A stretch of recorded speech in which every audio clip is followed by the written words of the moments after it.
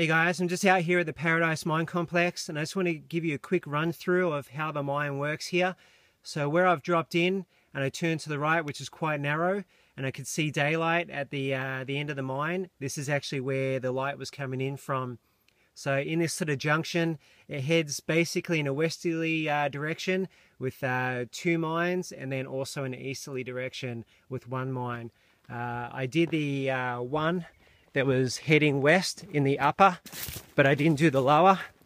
And also too, there's one heading off in an easterly direction, which I didn't do, which is quite narrow.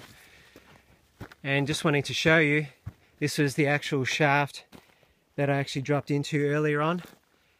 And as you can see, I've dropped some extra timber in there, as I mentioned, to be able to climb in and out of it more easily. But when you drop in there and you head to your left, it then opens up into a massive shaft, which is up here. As you can see, it's quite a hole. And just where I sort of poked my head through was sort of midway. And you can actually see it drops down a lot further. And it basically heads in a northerly and a southerly direction also. So it's quite a complex little place, and if you've got the right equipment, you could, you know, have an absolute ball out here.